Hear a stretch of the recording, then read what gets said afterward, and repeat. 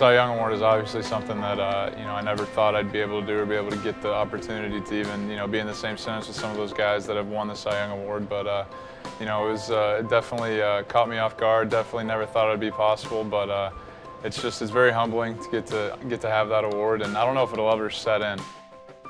To get to be a part of the Dodgers is special, obviously the history there, and then when you start thinking about some of the other pitchers, not even just left-handed pitchers too. Sandy Koufax obviously has, been a mentor to me. I have a lot of respect for what he did on the field, and Fernando Valenzuela, and then you get into Oral Hershiser and all these other guys that have, pitched well for the Dodgers and, taken them to World Series and things like that. It's a special group to be a part of.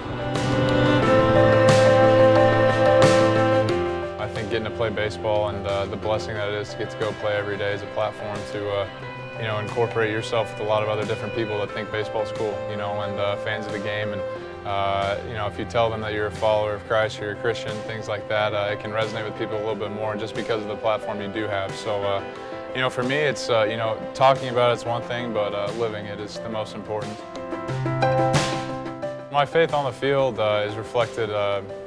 Just in competitive nature, I think, more than anything. Off the field is, you can kind of relax and be, just the same old guy. But I think you kind of have to flip a switch when you're on the field. You don't have to have that all the time, but when you get out there, I think working at it with all your heart is something that, as you're working for God, not for the men. And it's one of my favorite Bible verses.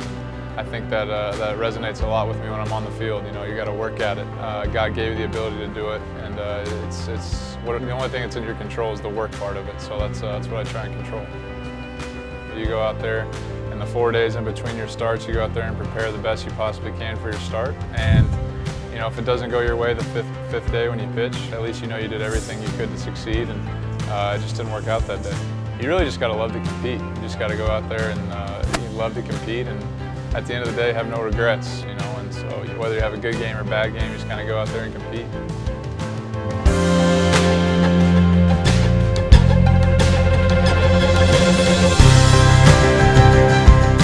What God's teaching me about my life is, there's a lot of things. I think first and foremost that He's in control of it, which is sometimes hard for me to grasp at times, but there's really nothing. I can only try to live by His will, and sometimes I try and stray from that, and sometimes I try and control things myself, and instead of putting my trust in Him. And I think He's really teaching me to kind of let go of the reins a little bit, just give Him complete access to my life, and definitely something that I struggle with at times, but I'm learning to get to trust Him a little bit more.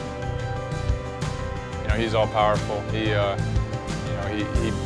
sees He brings joy to my life. He brings pain to my life, sorrow for my life, all for a purpose, and I think I'm trying to, instead of trying to figure that out all on my own, on my timing, He's teaching me that, I'm on His timing.